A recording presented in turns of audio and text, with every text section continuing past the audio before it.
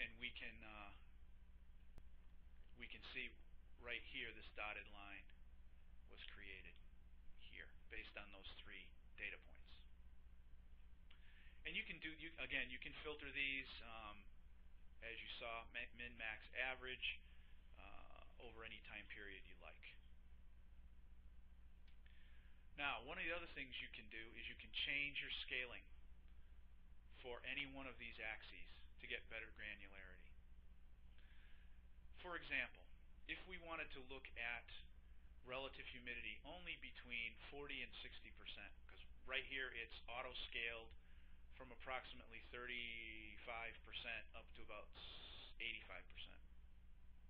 And that's based on this spike here from when I put my hand on the logger when it was logging. So if we select this, we can see these little dots appear. We select this axis and we double click on it. We get an axis properties box, and we can change the name, we can change the color, we can show grid lines, which will give us horizontal grid lines. We can move it from the right to the left if we want. We can, again, there's auto calculate tick marks. We can change the tick marks or the graduations. For this purpose of this exercise, we want to change the min and max. So let's change it to, what did I say, 50% to 80%. Let's try that. So the minimum is going to be 50.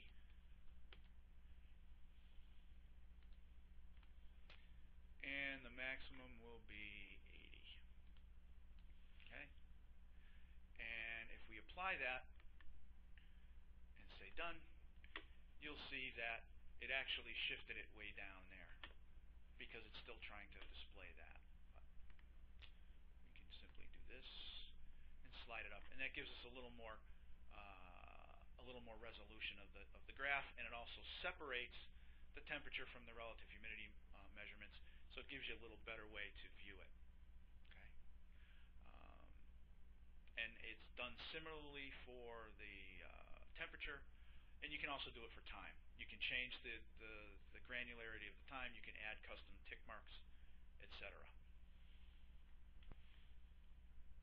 So those are some of the features in the readout pane that allow you to customize your data. Once you create a new plot like this, like we just, again, we didn't modify the data. We can't do that in the software, but what we can do is we can apply filters to create new plots, and we can change the look of the data.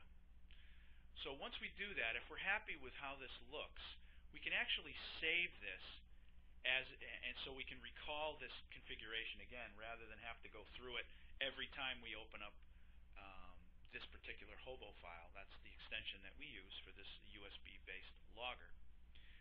We can save it as what we call at onset a project file, or a HOBOware project file. And what that does is it maintains the configuration and the formatting that we just created. So the way we would do that is we would say File, and we would say Save Project, or Control-Shift-S. So if we select that, and again it asks where we're going to save it, we can just put it right on the desktop, and it defaults to the name of the deployment. Again, we're not changing the data at all, but what we're doing is we're maintaining the formatting that we just put in, the scaling and the filter. Okay. Now there's some things you can do with the data after this if you want to create custom reports outside of HOBOware. Basically, there's 3 different ways to do that. One is you can simply do a copy of the data plot to your clipboard, and that allows you to paste it into any other application that you may want to create a report in, Excel or Microsoft Word or something like that. And that is very simply a right click and a copy graph to clipboard. And all that does is copy the graph part only, the XY plot. The other way you can get this into an external program is to do a print points. go to File and select Print Points. And I'm not going to do that right here, but basically what you end up with is that. You get the table configured just like this. It's not in an Excel spreadsheet format. It is strictly for printing. You can print it to a file. You can print it to an Adobe file, or you can print it to a printer. The way most of our customers export the data for reporting is to a spreadsheet format. And you do that by going to File and clicking on the right button, which is Export Points as Excel Text. Again, you can export details, but all it is the deployment details. It's not the data. You want to export the data.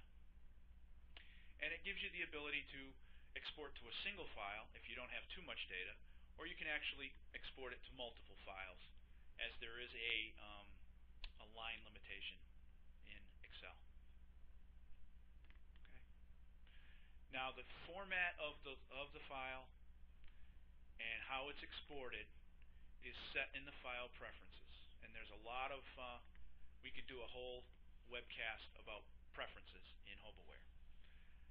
My suggestion would be, when you get the software, is to go through preferences and configure it as you would like to. Export settings is where you would do that. And basically you can select comma, semicolon, or tab separated variable. You can set up the time and date format to be in separate or a common column. And you can include in the column header or exclude the logger serial number or the sensor serial numbers if they are smart sensors, which is a different product than what we're talking about today. So that gives you a lot of flexibility in how you want to handle your data and how you can export and use it to create your custom reports. That concludes our webcast on data logging software. Thanks for joining us. To learn more about data logging software, please visit our website at www.onsetcomp.com.